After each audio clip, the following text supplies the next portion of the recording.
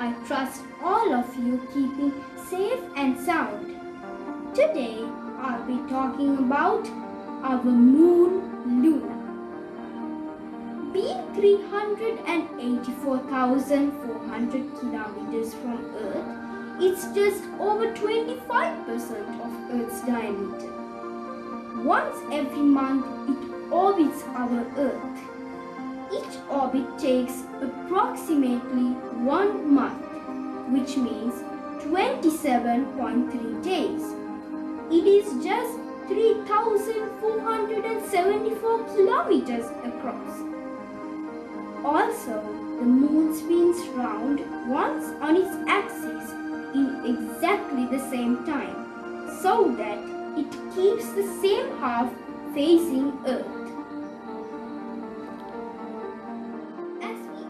Aware, the moon is the brightest object in the night sky, and being a rocky celestial object, it doesn't give any light all by itself. It is not a star at all. It shines because the surface reflects sunlight. One half of the moon is lit by sunlight, while the other is pitch dark. However, as it travels around Earth, different amounts of the sunlit side are seen. This is why the moon seems to change shape. These are called the phases of the moon. Have you all heard a myth is existing like this? It's the myth which says that the moon is made of cheese. And before a crescent moon day, a mouse goes to it and nibbles a huge amount of the moon. And then the crescent moon reveals. This is not true at all. The moon isn't made of cheese. No one, even a mouse, goes to it and nibbles a huge piece of the moon. This is just a myth, and we are not here to talk about myths. We are here to talk and explore about the reality and cosmos.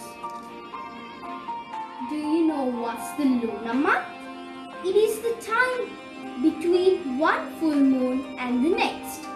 This is slightly longer than the time the moon takes to orbit our habitable planet Earth.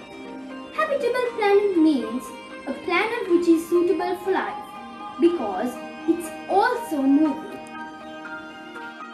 If we are talking about the moon's atmosphere, the moon has almost none, and its surface is simply dust, pitted with craters by space rocks smashing into the surface in its history, as I have told you earlier. Scientists believe the moon formed after a Mars-sized rock. Some say it was the planet Theia collided with the Earth to form the moon. This collision made Earth very hot.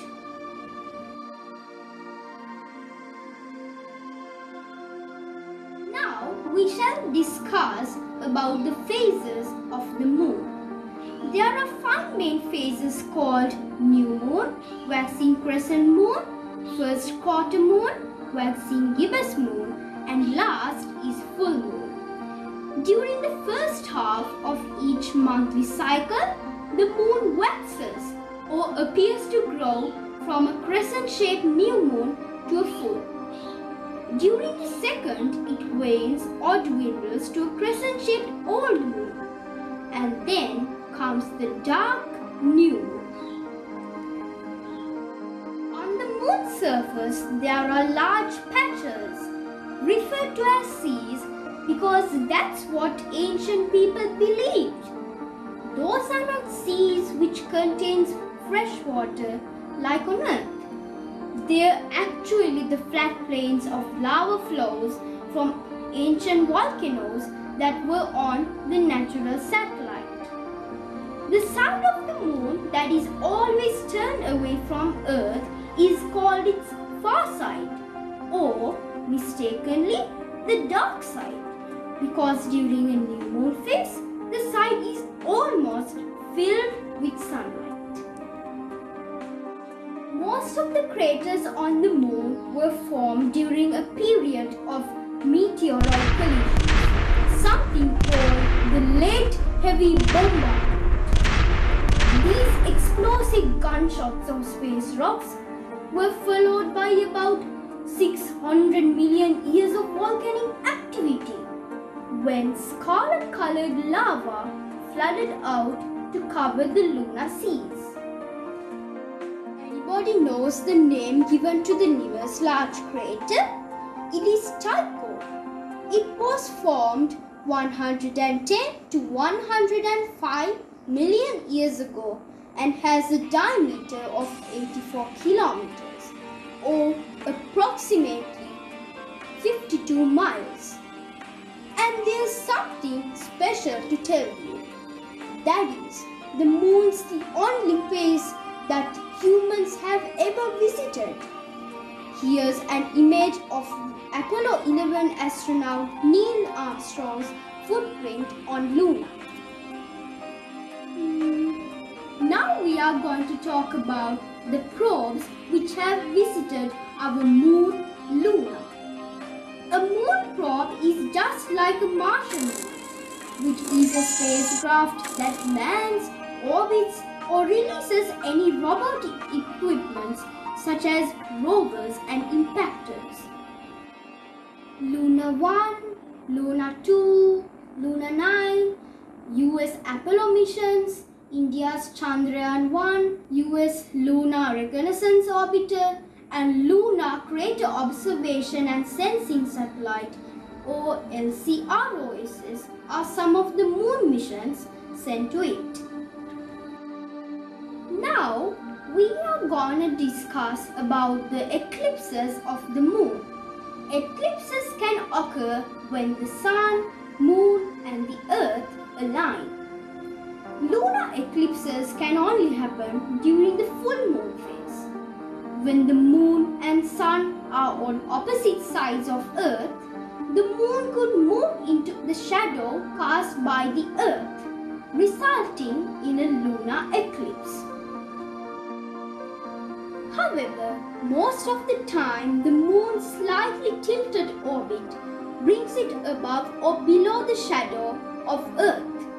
The time period when the moon, the earth and the sun are lined up on the same plane, allowing the moon to pass through earth's shadow, is called an eclipse season.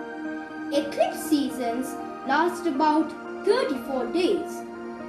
When full moon occurs during an eclipse season, the moon travels through the earth's shadow, creating a lunar eclipse. In a total solar eclipse, the moon passes directly in front of the sun, completely covering it so that its corona can be seen. Corona? Got scared? No, not to worry. This is not the coronavirus. It's a layer of the sun's atmosphere. The virus can't be seen. I need to tell you the difference between a lunar and a solar eclipse. A lunar eclipse is when it passes into Earth's shadow. Earth is in the middle of sun and moon. A solar eclipse is when the moon passes in front of the sun. Hope you understood the difference. I believe that you all could gain something good to your knowledge. I would like to come up with another super interesting video soon.